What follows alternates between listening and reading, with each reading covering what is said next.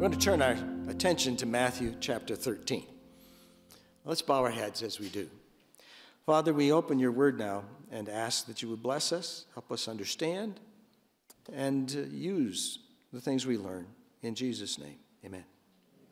I'm going to start verse 1. On the same day, this is when his mother and brothers came because they thought he was completely crazy and they wanted to take custody of him, and he didn't go for that. On the same day, Jesus went out of the house and sat by the sea, and great multitudes were gathered together to him, so that he got into a boat and sat, and the whole multitude stood on the shore. And he spoke many things to them in parables, saying, Behold, a sower went out to sow. He got into the boat and moved off from shore. One of the other Gospels says, because of the crowd, the press of the crowd, he backed off from the shore. But I think it wasn't just the press of the crowd, because along the shores of Lake Galilee, up in the northern end, where he probably was at this point, there is a natural amphitheater in the hill. But the base where the platform area would be, the center of the amphitheater, is all an inlet of the lake. So to get to the acoustical center of that amphitheater hill, you have to move out into the water. Now, they knew amphitheaters in those days. Most of the big towns around the Mediterranean had a Roman-built amphitheater that they used for theatrical productions or community meetings, whatever. They knew amphitheaters. They knew how to project sound up to they knew how to make them steep, too. Because the steeper you make it, the closer the guys in the nosebleed section are to the speaker, right? They got some of you really close. The one at Jordan and Petra. Ooh. It's not that steep, but it feels that steep. Almost like an amusement park ride. They're so steep. This hillside, when I was there, our group from the seminary, we had somebody stand down by the shore, and we backed up the hillside. Fourth of the way, third of the way, on up the hillside. All the way up to the top of the hillside, we could hear someone talking in a reasonable voice, not shouting, from down by the shore. And we estimated probably 30,000 people could hear you in that spot pretty decently. It's a nice spot. And that's probably the spot where Jesus spoke this parable of the sower. Now, there are other parables that Jesus gives that talk about seeds and sowing and growing and reaping. And if you look at them, most of the time, we have our part in the sowing and the reaping. The growing part, you make your garden grow. I mean, we do some watering and things, we do some weeding and things, but I have never personally made any plant grow. I have encouraged them. I have begged them. I've done many other things, but I don't make them grow. I do what needs to be done, and I take away what needs to be taken away, but I don't make them grow. And as one of the parables says, that it grows by itself. The farmer knows not how. You don't have to understand how they grow to have them grow. You do your part. Our part's in the planting, the harvesting, and the support stuff. This parable here goes into the growing from a different perspective than most of the parables. Behold, a sower went out to sow, and as he sowed, some seed fell by the wayside, and the birds came and devoured them. Some fell on stony places where there was not much earth. Immediately they sprang up because they had no depth of earth. But when the sun was up, they were scorched, and because they had no root, they withered away. Some fell among thorns. The thorns sprang up and choked them. Others fell on good ground and yielded a crop, some 100-fold, some 60, some 30. I remember years ago, a preacher at a camp meeting, I think, telling about the new house that they had moved into. And to save money, the landscaping wasn't done. They did not put sod down. We're going to seed it. Now, you can save quite a little if you seed your lawn, but it is work. So they got it all smoothed out and scattered the seed out there. And then they had a torrential rain. Torrential rain. Before the rain even, the birds saw the seed, and they were just picking the seeds off like crazy. Like, am I going to have any seed left to grow? Then the rain came along and washed out corners of his yard, and there's little gullies in there, and there's spots where there probably was junk from the construction process just under the surface of the ground. And you discover this when it starts coming up, right? What's wrong with the grass over here? What's wrong with the grass over there? And there were plenty of weeds. Not every place, but plenty of weeds. I mean, you always have weeds when you're just putting grass seed out. You can't avoid it. There's weed seeds out there too. It might be some roots as well. Around here in my yard, the mimosa, little short, not tree, but the mimosa weed. Man, those things are tough. They come back from nothing hardly. And they come back big and they come back strong. And it's really hard to pull them out. They don't break easily. I mean, they're tough. There's weeds out there made for Arizona. They do good around here. Back to the lawn that the guy seeded out. See, there were times he despaired of anything coming of that. But over time, as the grass came up, you start to mow it, the weeds started dying back and the grass was prospering, and you fill in the dirt where it washed out and throw a little seed back in there. And the birds did not get all the seed, even though it looked like they were gonna. And by, he got a good lawn, actually, a good lawn, even though there were moments where it didn't look like it was gonna work at all.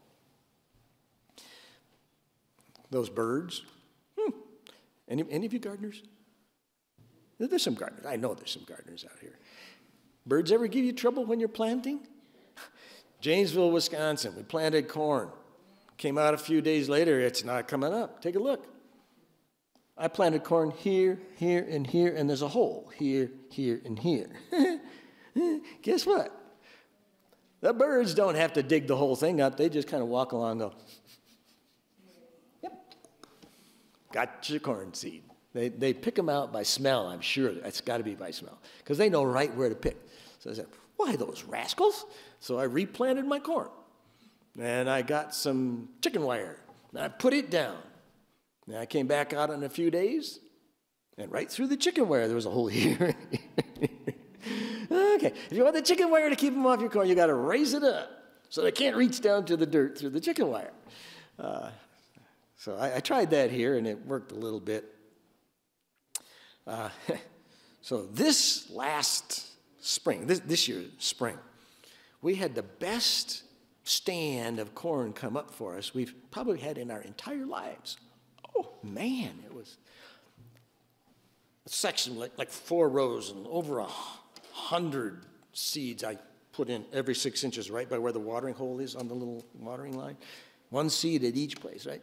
And there was probably 4 or 5 missed spots in the whole patch. It's like, yes! And to keep the birds from it, we had a floating, thin spun cloth over the whole patch. So the birds didn't get any of the seeds. They didn't get any of them. And it came up great. I thought, man, we're going to get the best corn patch we've ever had. Well, it has to more than just come up good. It has to keep growing good the rest of the year. We did get corn. The corn tasted good. Short little stubby ears. Turns out that, I don't know, maybe it was too wet from the couple times that our hose broke and flooded that section of the garden. There was a lake in there. And I don't know how long water ran, a couple times, but I'd hear the water running in the house at a time that the irrigation is not supposed to be running. Oh! Go out and check and see, yep, the hose broke. Turn off the water, and a few minutes it went down, so he had drainage, but that could have set him back. Could have been nutrition in the soil wasn't quite right. It could have been that one end of the patch that I didn't finish digging the caliche out of, and there's caliche about 4 inches down in there, and I'm hoping the roots get over into the deep soil, and I don't know what all the reasons were. It was off to a really, really, really good start, but it was not the best corn patch we've ever had, because later in the season, other troubles came in to make the final product less than I was hoping it was going to be. That first Man, they come up good. The moment. We've had moments when they didn't come up at all, and it looks like a complete crop failure. Some years it looked like you're not going to get anything out of your garden at all. This is going to be a completely dud year. We've always gotten plenty before the year was over, right? But there are those moments where it looks like it's not going to work this year. I remember another time we lived in Minnesota, driving past one particular granary that had the augers and chutes and stuff down into different bins, and some of the grain would spill onto the roof of the building, which had a rain gutter at the edge. And the seeds would slide down to the lower part of the roof or on into the rain gutter. Every year, a few seeds would slide down into there. Every year, a few more. You know what happens when that happens? The next spring, in the spring rains, green all down the eavesdrop and up the ridges of the roof until, as it says, the sun comes out for the summer, and it gets nice and hot, and then that stuff just and becomes compost for next year, for the next grain comes out. Seasonal cycle. Nothing ever came to fruit up on that roof, but in the spring it was one of the first places to turn green in northern Minnesota. It looked nice. I liked to see the green there. But I knew it's dead end for that stuff. It's like the stony ground stuff. Not going to amount to anything. I mean, it's nice to see the green, but that's all you're going to get out of it, is that vision of green in the springtime. Stony ground. Some of you got caliche in your gardens too. I know you do. I think you do. Man, I got caliche in our garden. Whew. Yeah. Anyway, so a few weeks ago, Carol was saying, man, flowers down at that end of this flower bed, not looking right. They're just not growing. They're not happy. Something's wrong. And I'm thinking, oh, I bet I know what's wrong. I got a little hurried when I prepped that bed, and I didn't get a lot of caliche out of that end. I know there's some stuff that's pretty close to the surface down there, and I just kind of poured dirt on top and hoped it would work like a raised bed. It wasn't working like a raised bed. It was working like there were plants on top of caliche. So I finally dug it out. Yeah, there was caliche. I mean, there were rocks in the caliche too. I mean, just real rocks. And then there's caliche that binds it all together.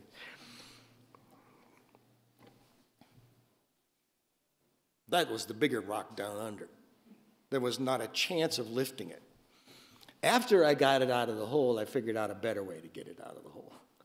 The way I did it was deep where the rock came out, so I rolled it up onto the shallower part of the hole. And then there's another step there, so I put some rocks and stuff and rolled it up on that, and then I rocked it back and forth, a brick and a brick, a brick and a brick, a brick and a brick, and then rolled it out. Right? Well, I finally figured out I'm putting dirt back in the hole, right?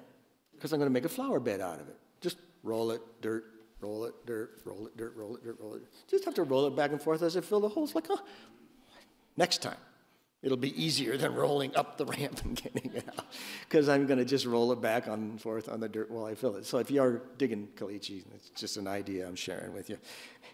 It might help. It might help. Stuff growing with caliche under in Arizona, you can keep it going if you water it. Just enough, not too much. That was the rhubarb. We watered that one too much. It had dug a little caliche out there, so there was some dirt in there. But when it started looking sick, we turned up the water. No, that was the problem, was the water was standing in this like a bowl. And when we turned up the water, it croaked. But before it croaked, we turned it up some more. Just in case that was going to help. No, it didn't help. It just dead as a doornail. And when we finally dug it out, we said, oh, that's it. We had fig trees that died that same way. Little hole, big tree, too much water, or can't get enough without it being too much or whatever. When you're sowing seeds, it's not precise where they're going to land. My dad explained to me how you sow seeds. I guess he used to do it when he was a kid once in a while, back on the farm in Michigan many decades ago.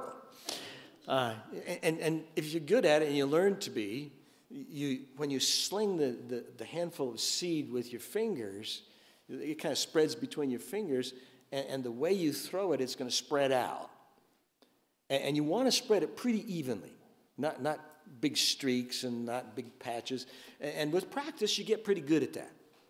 But along the edges of the field and some other places, you can't pick how many seeds are going to fall on this side of the line versus that. You don't get enough to the edge unless you go a bit over. You got to overshoot something. Some of it's going to land off the target zone by intention because you want to cover the whole field with the seed. Sowing is an old-fashioned method we don't do anymore. Nowadays, the computer and satellite working with your tractor's equipment can decide exactly how much fertilizer goes in this foot of row versus that foot of row or this foot of row or that foot of row. Satellite, it all changes automatically. You can set all that up. Not when you're sowing. Back in the old days, it was a little more haphazard, maybe we would say. Then there were the weeds that some of the seeds landed in and choked out the plants. Now, in that case, the plants started growing. The plant was okay, right? It's alive. It's okay. And actually, the soil was okay, too. The soil was not defective. It didn't have rocks in it. It was good soil, except it had weeds in it. And the weeds overtook the grain, choked it out. That happened to us one year when we were living on the Pine Ridge Indian Mission and went to camp meeting. Should have weeded the carrots before we went to camp meeting. I thought we'd weed them when we got back. When we got back, there were weeds to be pulled. No carrots. The plants were just completely gone. They had died, withered down, and disappeared. Just gone. Yeah, weeds. Weeds can destroy your crop. They can take the whole thing.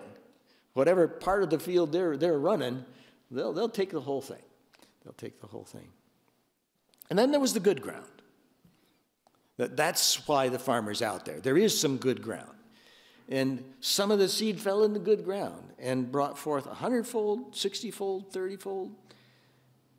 Now, 100-fold, that's phenomenal. 60-fold, that's great. 30 is good. Good. How do I know that 100 is phenomenal? Well, Genesis 26 says, that year Isaac sowed and reaped 100-fold. It made the biblical record. They wrote it down. It's like, whew. Ever seen one like that? Wow, man. That's historic bragging rights in the scripture when you get 100-fold. That's really, really, really good. Ever count? Most of you guys don't do this, all right? Ever count the kernels on a ear of corn? Anybody ever count the kernels on a corn? Really? Nobody ever did? Okay, I'll tell you how many there are. On a big fat ear in our grocery stores these days, there's about 800 on one ear of corn. Most corn plants have at least one secondary ear. I'm guessing you get at least 1,000 for the one seed you planted. I can hardly wait to get to heaven and find Isaac and said, dude, you had a really good crop. You did. I mean, and for whatever it was he was growing, 100-fold was really good. I don't think I'd get 100-fold growing what he was growing. But I got to brag corn up to him. Check out what sweet corn can do, man. 1,000. 1,000 for one. What a return. What a return. There is good, solid growth and crop at the end of the process. Then verse 10 to 17, the disciples asked Jesus why he spoke in parables. And he said, it's been given to you to know the mysteries, but to them it has not been given. And then he talks about seeing, they won't see, hearing, they won't understand. It reminds me of a little saying in Chinese, 我听不懂. I hear, but I don't understand. In other words, don't shout. It's not a problem of the volume. I heard what you said, but I don't understand what you said. Please explain to me what you're saying, because I'm not understanding it. And so Jesus is saying there are times when they don't understand, and I put it in parables, and it quotes from Isaiah. Hearing you will hear, verse 14, and shall not understand. Seeing you will see and not perceive, for the hearts of this people have grown dull. Their ears are hard of hearing, their eyes they have closed, lest they should see with their eyes, hear with their ears, lest they should understand with their hearts and turn, so that I should heal them. It sounds like God doesn't want them to turn back, doesn't it? I mean, that's the way it says it. Knowing God's heart, I know that's not really quite what he's saying. So what would he be saying? Well, he wants to hide the meaning in plain sight. And why would he want to hide the meaning in plain sight? Well, when you have a parable, we remember the parable, right?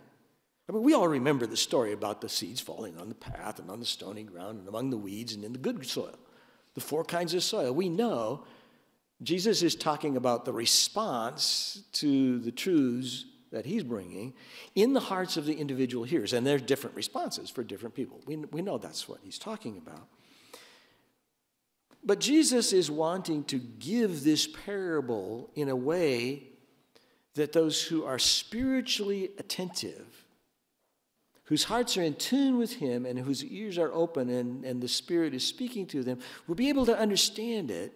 And the others will hear the story and not really get the deeper points. And he says, that's actually okay. Really? That's okay? Remember one time he said, don't cast your pearls before swine. Now that's kind of a rough way of saying it. But there are moments where you don't want to share certain things with people who are not ready for it in their spiritual growth. Now, I made the mistake of doing that in church one time. New perspective that just really, really blessed me, which I shared with the congregation, and a bunch of people weren't ready for it. They grabbed it and ran exactly the wrong way with it and started beating up on each other with it. It's like, I had no clue. Probably should have, right? Probably should have.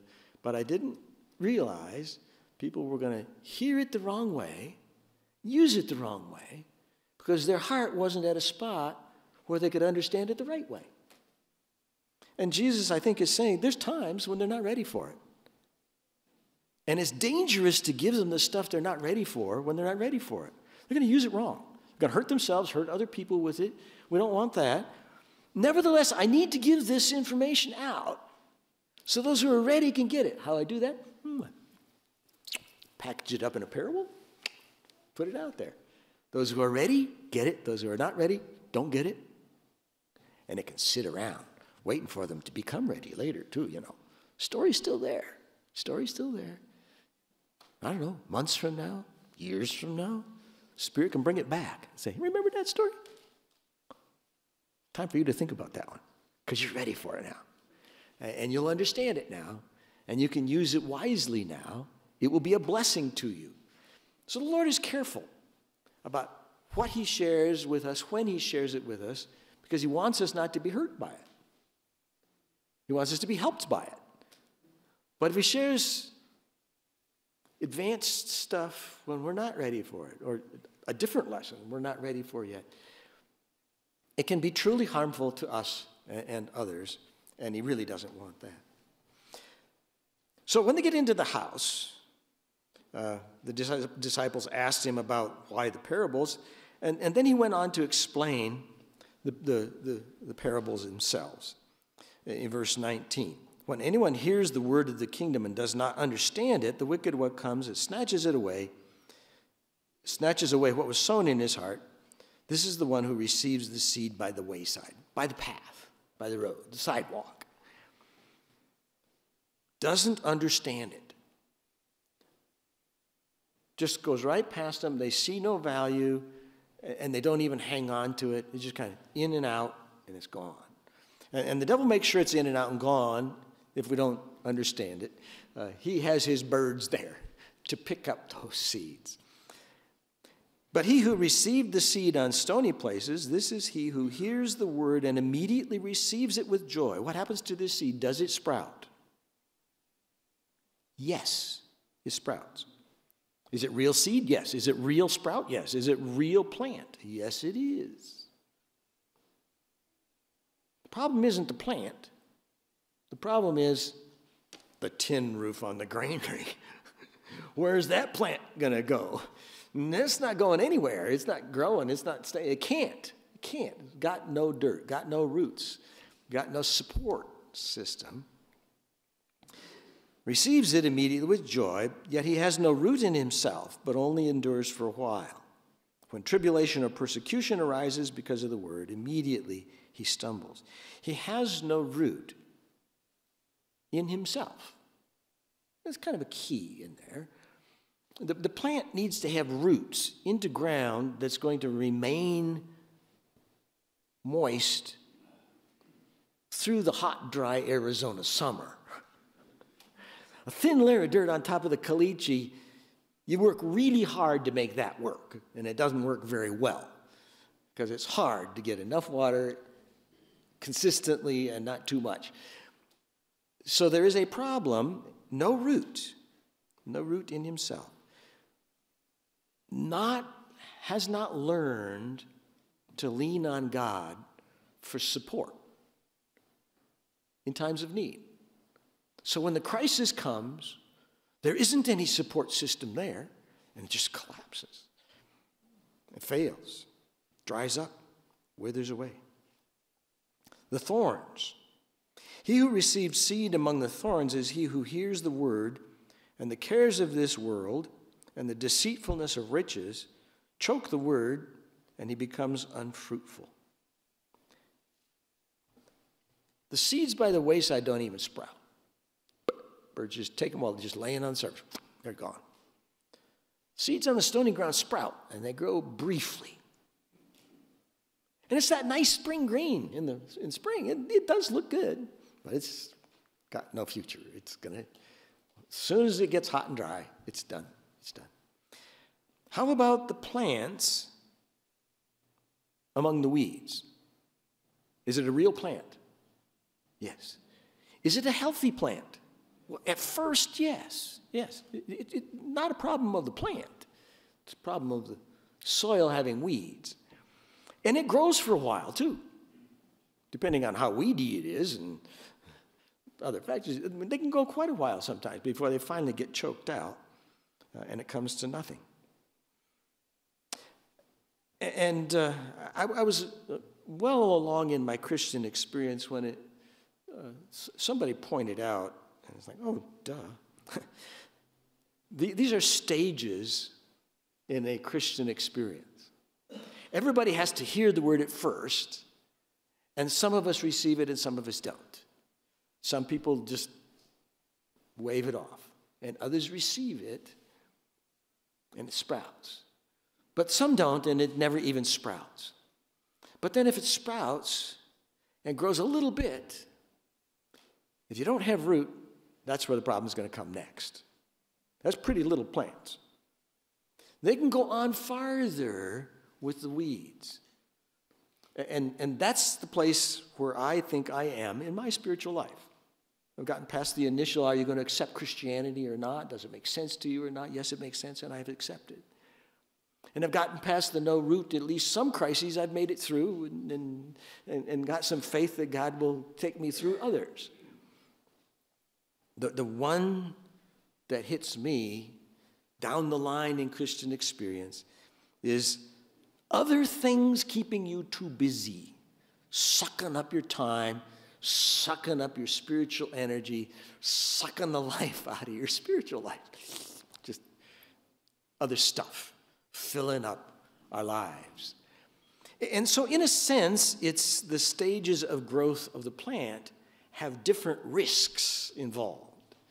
At that very first seed-only stage, the risk is that you won't value it at all, and it will just be going to disappear from your life, and nothing comes of it. The birds haul it off. And the next danger is not learning to trust God for the crises that are going to come, because they're going to come. They will. In fact, he has to let the little crises come to us because there's big crises coming down the line. And in order for us to be prepared for big crises, he has to let little ones beat on us so we learn to trust in him, put a root down a little deeper. So the next time when it gets a little drier, you'll have a root a little deeper and you'll get through it. We learn by the experiences that God brings to us. And then there is the time when there is root, and there is soil, and there is a plant, but it can get choked out by all the rest of the stuff of life. But then there is, I think, quite a lot of dirt that's really good dirt. And the calichi's been dug out, and the birds didn't get the seed, and it's growing well, and the weeds have been chopped out, or we chop them out as it goes along. We keep ahead of the weeds, and we get a crop. In our garden, we always have produce. We finally decided we're not going to cover our tomatoes anymore this fall in case of frost, because if the frost takes them, we've had plenty of tomatoes for, almost 5 months. You never got that up in the North Country. We've had enough tomatoes, we're ready to let them go now. We've had crop. We've had good crop. And there will be good crop spiritually whenever we sow for the Master. There will be a harvest. Now I'm thinking, yeah, okay. Our closing song is going to talk about that a bit. So Jesus is telling us that between the sowing and the harvesting, and we have shares in all of that, there is the different stages of growth in a Christian's experience. And we need to, for our own selves, watch for that. And for others around us, watch for that as they come into those risk zones or meet those dangers, so that we can help each other recognize you're on stony ground. You're in the weed patch. Watch out for the birds.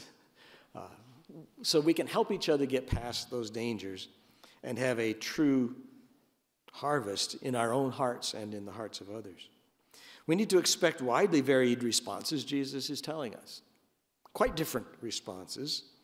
And there are pitfalls which specifically target the stage of growth and development in a Christian's life. And there's different ways the devil targets us early in our Christian experience and late in our Christian experience.